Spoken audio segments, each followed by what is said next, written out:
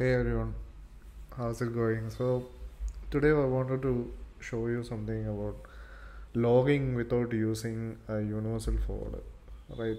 So, if you are working in a banking environment or anywhere where there is serious regulations about what can be installed on the server, you might get a pushback from the system administrators when you try to ask them to install the universal forwarder packages.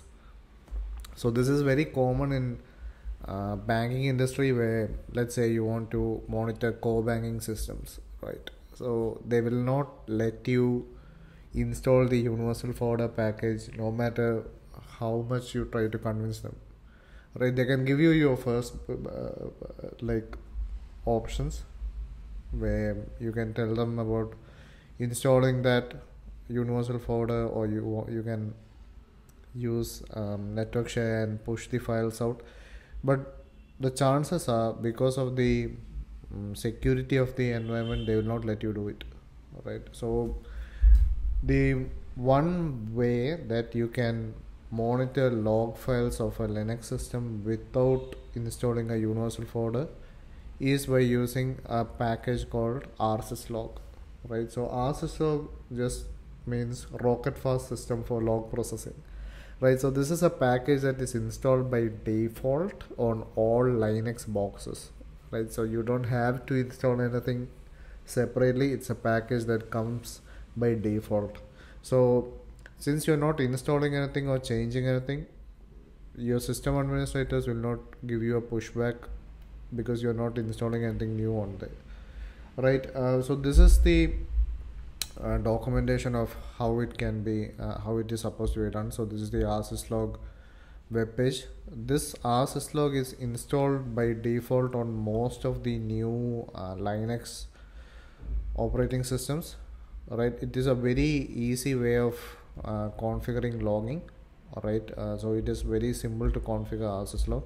So all you have to do is you set up a listener, right? That listener can be a syslog ng box, it can be a Splunk connect for syslog, it can even be a heavy folder, right?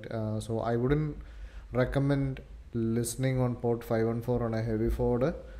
You have to set up a syslog ng box or a Splunk connect for syslog and listen on port 514, right? So once, let's say you have set it up, so this is a very simple setup where I installed a Splunk on a all-in-one box, and I enabled port 514 listening on UDP and DCP.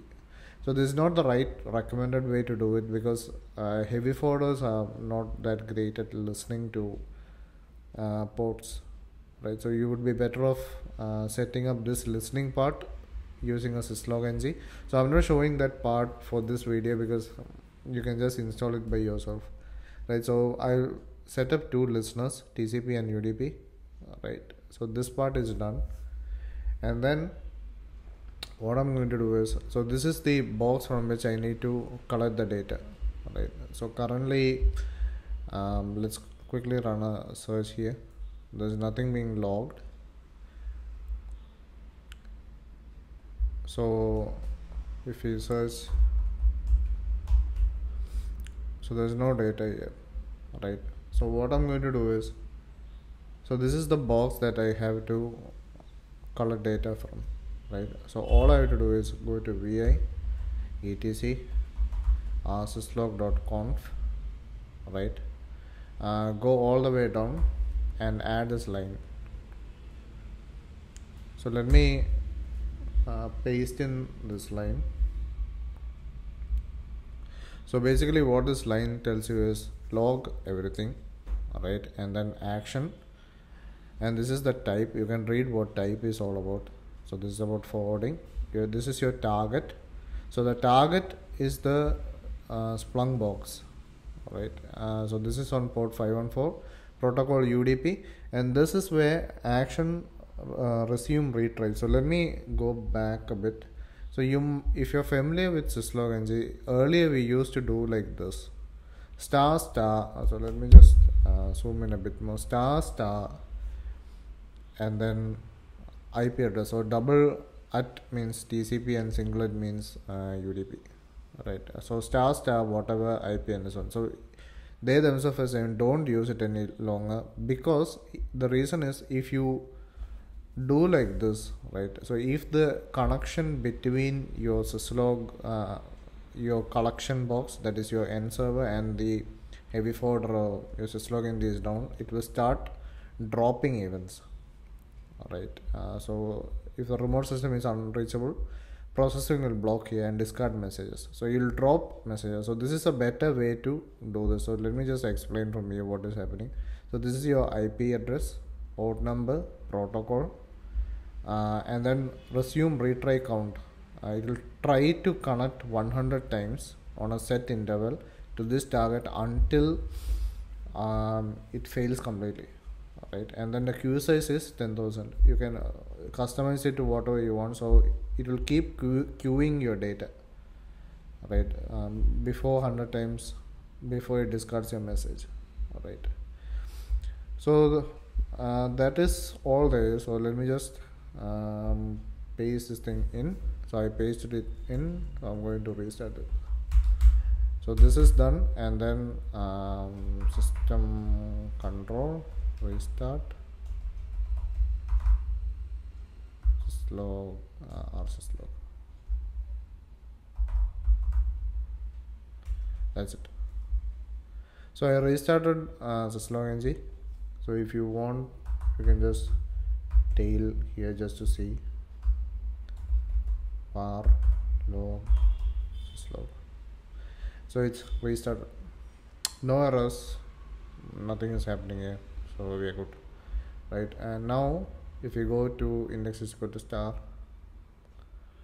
we can see events here, all right? So events started coming in now, all right? So let us try something. Let's do logger. This is a test message, right?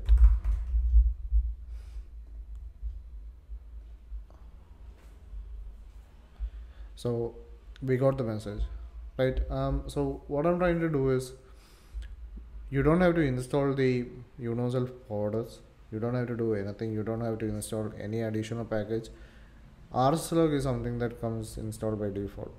You can use that for collecting data of critical servers, critical infrastructures, where you need to collect data but you get a pushback because additional package installations are not allowed, right? So this is all you have to paste in. You just have to customize the output, right, to match your environment. Set up a collection point. There should be a syslog ng box or a Splunk for syslog, right? And then route your data. That's it. So only thing is, this box, because it's a plain setup, I am collecting it using the normal syslog source type, right? So once you, let's say if you're going to push it into production, you can write your own source type, right? Maybe even customize the port to a different port, right? And then write the source type correctly so that the field extractions and parsing and everything works, right? Nice way of doing it, nice way of collection. Always remember, universal forwarder pack is the best way to collect it because it has its own benefits. But in cases where you can't do it, this could also be a good option. Thanks guys. So we will speak